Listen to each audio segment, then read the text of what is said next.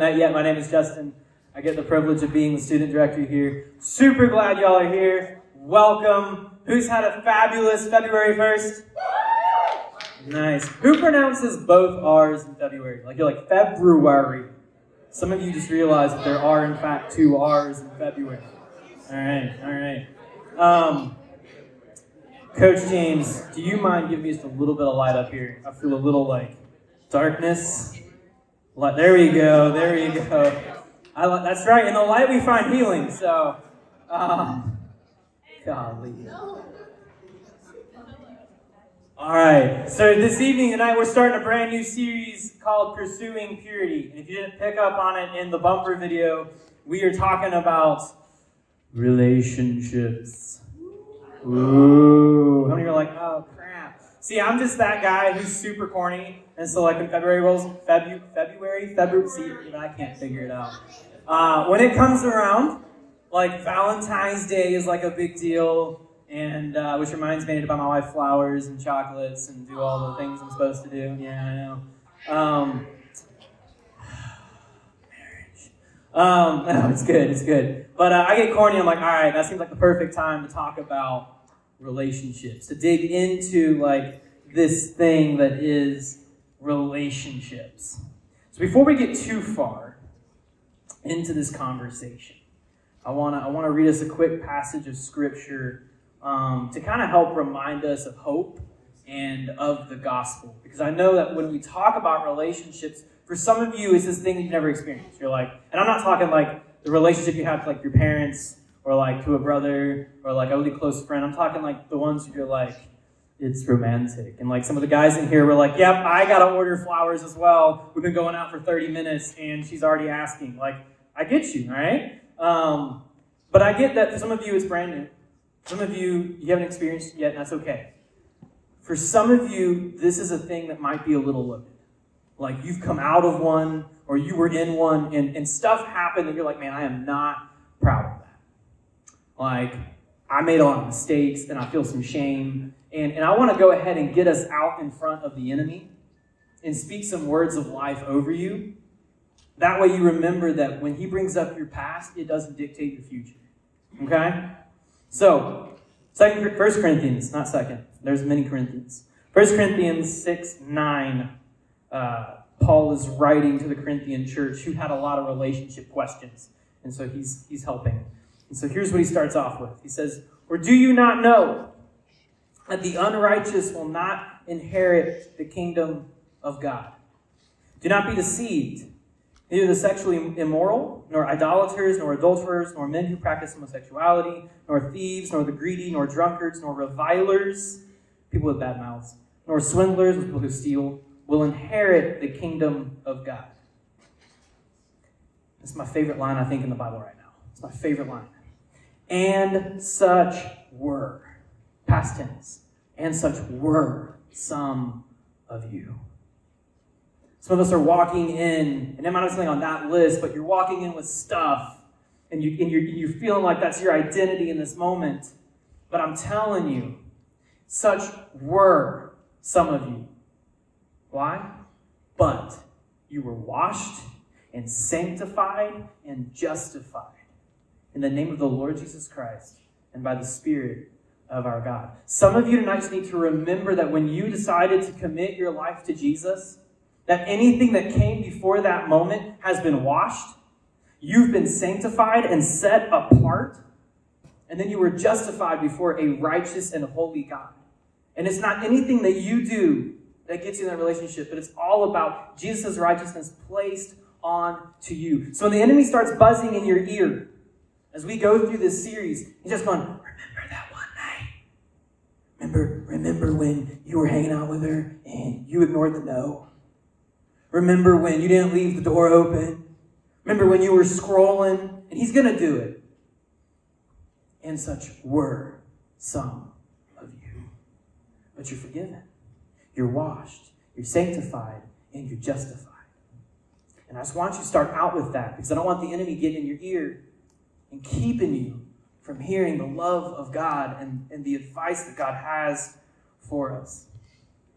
The second thing that I want to say up top, it's easy to get into a place like this and hear guys like me and be like, well, he's married and, he's a dad, so obviously, I'm just going to, tune him out. Long before I was any of those things, understand that I was a teenager not that long ago. I was only 16 10 years ago, okay? I remember 16 pretty well. Oh, was that a sneeze? Bless you. But I sat in seats like you sat. And I faced the same challenges and temptations. I made the same dumb decisions in relationships. I looked at the same stupid things. And thank God for His grace and for redemption. I've been there. Okay? I've walked the journey. I'm not that much farther ahead of you.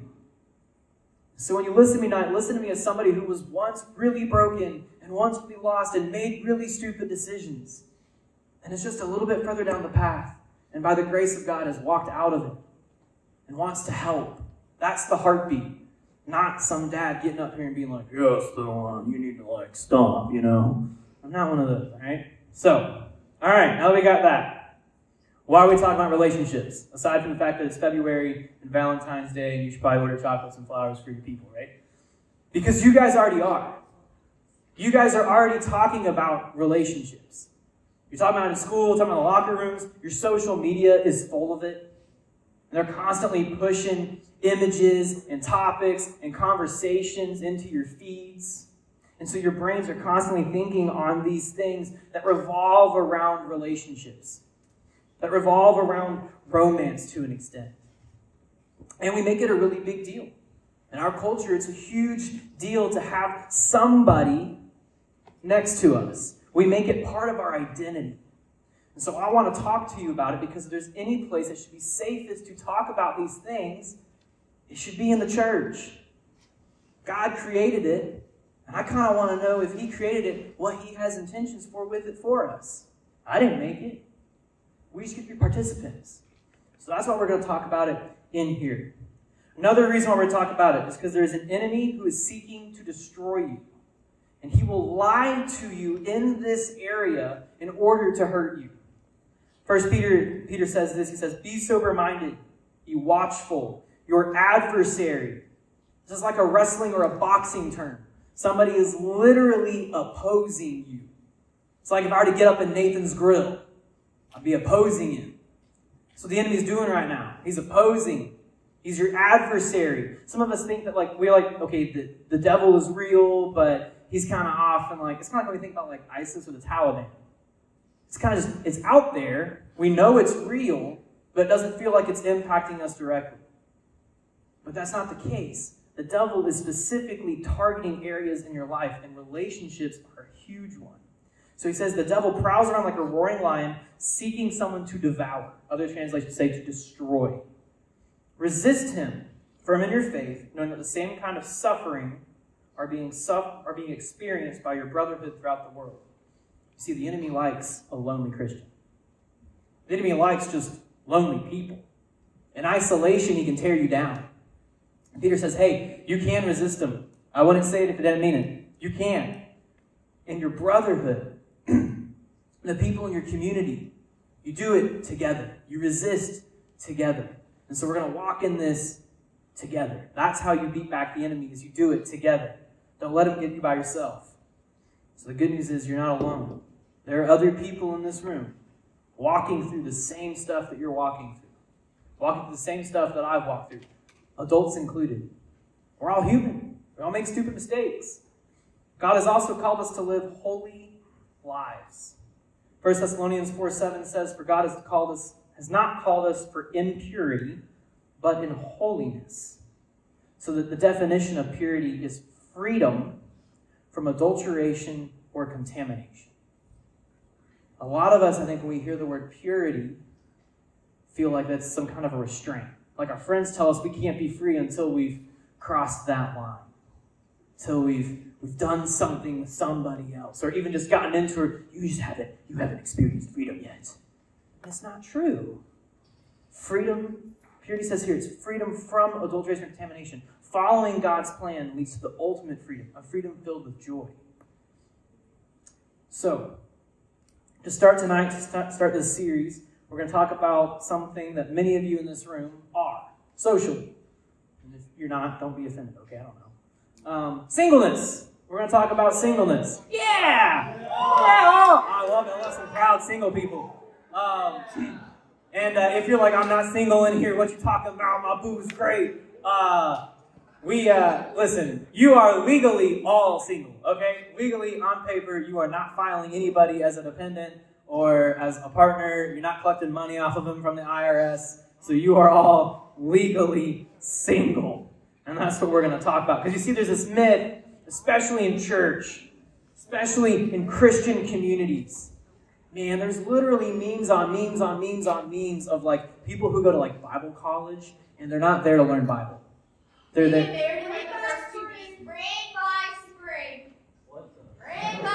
There it is. There you go.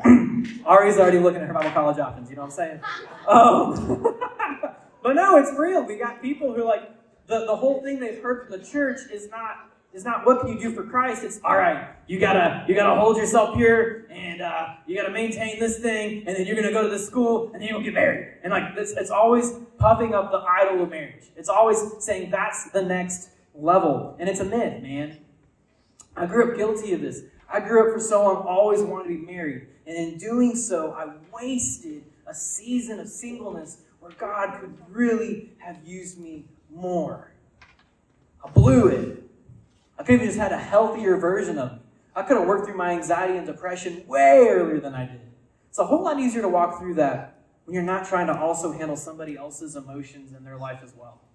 I'm not saying they can't be there for you. Man, that's a lot harder. So, in this season, talking about singleness, Paul's got a few words to say about this. 1 Corinthians 7:32 says, "And I want you to be free from anxieties." How many of us want to be free from some anxiety? I want freedom from that. "The unmarried man," so the single person, "is anxious about the things of the Lord, how to please the Lord. But the married man is anxious about worldly things, how to please his wife, and his interests are divided. And the unmarried or betrothed woman is anxious about the things of the Lord, how to be holy in body and spirit. But the married woman is anxious about worldly things, how to please her husband. I say this for your own benefit, not to lay any restraint upon you, but to promote good order and to secure your undivided devotion to the Lord." Now, first of all, Paul's got like a really high standard. I don't think he knew like what was coming in 2020, something or other, right? So like we're all like, I'm single, but like Xbox, bro, right? We just love Xbox. But he's setting an idea for you. He's setting a goal for you, and it's not to beat NBA 2K with your best friend, right? Or to beat the newest Halo game or whatever. What he's saying is he's like, hey, if we're truly about the things of God, if we're truly about the mission that Jesus set before us, like we talked about last week, people's actual lives for eternity at stake, and then he's assigned us this mission. He says, hey, singleness keeps us from distractions. He says this is actually a good thing. It's not a curse. And Paul's not denying that it's just for a season. He talks more about this chapter about marriage, and you'll get there, and all that kind of stuff. But he's like, hey, if you're able to, while you're single, which many of you are, and it's good, I want to then challenge you, use it. Use your singleness for something more. Use it for more than just doing your sports and keeping your grades up, and then constantly hoping that Mr. Right and Mrs. Right's going to walk in your junior year of high school. Sorry, it's just... So, singleness is not a restraint on our life, but it's a freedom to pursue God with everything. It's not a restraint. The restraint is the divided attention. Y'all have experienced this. I came in after Kevin. I love Kevin. Kevin's great. You guys got to experience Kevin at a lot of your events. Just be honest. He was there. I don't have that same freedom. And y'all met my wife, and she's awesome. But notice, like, my interests, my attention, my ability has been divided. I can't be as committed. And I want to be. Man, I want to be there. But I do have other priorities. That's kind of what Paul's showing. And so I'm then asking you who are, your only responsibilities at the end of the day legally are just to get through school with a C. maybe a D. I think they started lowering some of the curves. COVID does things, okay? It does. What can you do in this season? How many of your friends would be sitting in this room if instead of focusing on that person who you haven't talked to? I've been there, all right? Had plenty of crushes in high school, never talked to a single one of them. Guilty of. Guilty of. All right? No game here. No game. No game, no shame. But how many of your friends would be sitting here? How many of your friends in school would see you praying instead of fretting over the text bubbles on the other side of your screen? There are 9,000 students in your community. And how many of you have let the idea of being single be a curse and therefore distract you, or the idea there might be somebody out there as a distraction? And so you're more focused spending energy on that than you are growing in the way of God, in growing in your relationship with Jesus. He's the ultimate relationship. His relationship offers you eternal life. Notice that Paul said, hey, I want to be free from anxieties. Then he's like, guess who's got anxiety? Relationship people. Jesus gives you freedom. He sets you free, and he provides a hope, and it's for eternity. So how many people in your sphere of influence would hear you talk about a Savior whose love is unconditional for them? Instead of you constantly going, I hope she likes me back. And I get it, because I've been there. Now, I want to talk briefly to those of you who are dating. And if you're not dating, then I really want you to hold on to this information and be like, okay, this is good. This is good advice. All right? First of all, don't stare at people who are dating. I saw that. Did you know the Bible does not have a category for dating?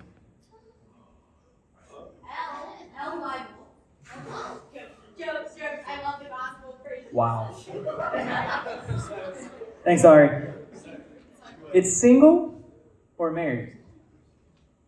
God sees it as single and married. Now, there is the whole betrothed thing like we saw, and that's the commitment to be married. That's the what we call engagement, to be betrothed. Some of that's the ancient customs. Dating is a newer thing. This whole thing that we call, I'm talking to people, and we're going out, and I hope she likes McDonald's because I only make, well, now the minimum wage has gone up. Y'all can afford Chili's, right? Something like that. Hey, listen, they used to have that 2 for $20 or something. That's good. All right. All that. Hey, listen, Chili's is great. So listen to me. You're single. I don't care what status you put on your relationship. Until you take vows and a covenant before God and with God, you are single. So let me say this, and let me say it clearly. Singleness is not marriage. And don't look at me and go, no, when there are some of you in here who are acting like it is. Who have used that status to get you things that are reserved for marriage. And if you're in here, you're going, man, that was me. And such were some of you. And you were washed, and you were sanctified, and you were justified. I've blown it too. Thank God for his grace. But what dating is it's an evaluation process. Dating is an evaluation process. This means it's a tool to determine if somebody is going to be a good fit for the rest of your life. Not a perfect fit, because humans aren't perfect, all right? We're full of brokenness. You're basically two sinful people who are trying to commit to each other for the rest of your lifetime before God. Good luck. All right? But it's a tool. It's a tool. It's an evaluation process. I actually got a text from a student this morning, and he was asking a little bit about this. There's this thing, we call it being equally yoked. And so I want to help a little bit with this conversation, because you see, part of the evaluation process is picking somebody who's going to run in faith with you. And here's what I want to tell you, is running at the same level. Your faith is going to struggle if you're constantly pulling somebody else up. Or at the same time, they're constantly dragging you around. Now, there are times of give and take. Listen, my wife is a prayer warrior. Myself, I'm a prayer warrior. Okay? Warrior. So there are times where I've looked at her and I'm like, man, I wish I had just an ounce of her prayer faith. But there are other times where I've gotten to help her. And so we do this kind of balance of back and forth. But she's running on her own mission towards Jesus, and I'm running on my way towards Jesus. And so we're running at the same pace together. Not one of us is dragging the other towards Jesus. So there is being equally yoked of believer and unbeliever if you go and read that passage in, I think it's 2 Corinthians. But it's also more so if you are both believers getting into it, evaluate each other's faith levels. Evaluate those. That's important. So, few things to evaluate. Number 1, Philippians 2:3-4. Do nothing from selfish ambition or conceit, but in humility count others more significant than yourselves. Let each of you look not only to his own interests, but also to the interests of others. Do they humbly elevate you over themselves? Do they lift up your interests? Do they lift up the things that you're walking through? Do they say, you're more important? And mind you, this goes both ways. And I'm not saying this that you be a rug either. You're not a doormat. It's not honoring. Okay? But are they looking to you more than themselves? Or are they being selfish in the relationship? This means that they listen when you say no. It means they honor the rules and guardrails you've set for yourself. If your parents set a curfew, then out of respect for you, they get out of the house. If it means leaving a door open, they leave it open. They value you as a person, not look at you as a commodity to some end. That's elevating you over themselves. And that's whether it's physical or emotional. Because we will emotionally take advantage of people, especially in this generation and day and age. I am guilty of that. Thankfully, my wife was strong enough to be like, Justin, we're going on a break. It's before we were married, okay? And I was like, yes, ma'am. I learned a lot in that season of break. Learned a lot from God, too. All right. Second thing, Romans 12:10 says this, love one another with brotherly affection. Outdo one another in showing honor. So are you honoring one another? Jesus placed you first, so you place each other first. And you do it with honor. You honor their wishes. You honor their boundaries. You honor their guardrails. You honor their families. You honor them. And as of right now, as being two people who are in the evaluation process, doing married things is not honoring to one another. And manipulating, abusing, and shaming them to get your way is also not honoring. And being manipulated, abused, or shamed for holding to your morals and beliefs is not being honored. It's easy to get into these things and then the blinders go up and you tunnel vision. Fam, can I challenge you to be shrewd? Be looking for the red flags. Nobody's perfect. But be looking. Look for those areas. Because what you practice now is what you will continue in future relationships. And unfortunately, it's created some really unhealthy rhythms that our parents are finally waking up to and they're walking through. Your generation is one of the first generations to openly talk about mental health and emotional abuse and trauma, which means your parents experienced a lot of it. So in the season of your life, in the season that we call singleness, in the season some of us are like, man, I hate this, I feel lonely. First of all, you got a community sitting right here. Your identity and value should not be placed in some specific one person. Get yourself a group of sisters and brothers who love Jesus and who can love on you and help encourage and push you. But in this season, be content in your singleness. It's a blessing. I wasted mine. I wasted it hardcore, man. I could have done so much more for the kingdom. You should date only to evaluate if that person is someone who can chase after Jesus alongside you. You see, when I was first in college, and I swear I'm wrapping up. When I was first in college, I dated a girl. First girlfriend ever, okay? I've had 3 girlfriends. One of them is my wife, so you do the math.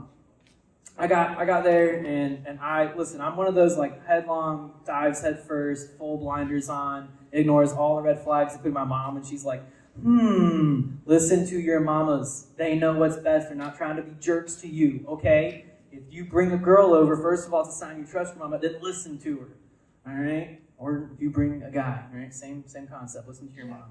But I ignored her, so I dated, yeah, I give it to the mamas. She was here last week. And so I was dating this girl, and listen, this girl was on the throne of my life. This girl was my idol. I was preaching Jesus on Sundays, man. I was serving a middle school ministry. I had these 6th grade boys who I was responsible for, and trying to help teach the gospel and teach healthy living principles and just how to be good, decent 6th grade boys. It's kind of hard, they're 6th graders. But I was trying. But then Monday through Saturday, worship at the pedestal of her feet. And I let things slide. I moved my guardrails and my boundaries. I lived a double-edged life. I lived divided. Had anxiety. I messed it up. And thankfully, where there is failure, God's grace abounds. And thankfully, by the grace of God, we broke up. And I found healing. And then I stepped into a season of singleness. And I literally had this prayer. I said, God, if I've got friends in my life, not even just girlfriends, like friends, who I would not want meeting the students that I serve and lead, get rid of them. I'm telling you, that breakup broke up a whole entire group of friends. And that sounds harsh, but what's cool about God is that he took away friends who were unhealthy for me. He took away friends who were challenging my morals, who were challenging God's principles. He started adding in friends who sharpened me. He started adding in friends who pushed me towards Jesus, who we would drive around for 3 hours in the car and talk about the grace of God and how he loves us and his forgiveness for us. We'd share about the stuff that we did, and it's in speaking that in the light that we found healing. And I want that for you guys. See, he is, bless you, he is the priority, and he is the relationship that will flow into the other ones that you have. So lean into that freedom this season. Strengthen your relationship with Jesus in this season. And if you choose to date, please just remember it is not marriage. Someday you may, many of you will, stand across from somebody. And it's a hard thing to stand in front of them. And the first words after I do are, will you please forgive me? Hopefully you've had the conversations prior leading up and you found it. And the good news is if it's meant and it's God willed and ordained and you're both just for Jesus, there's always forgiveness. Because Jesus first forgave and we model him. But I'm telling you, it's a hard thing to walk through. So honor each other. It's just an evaluation.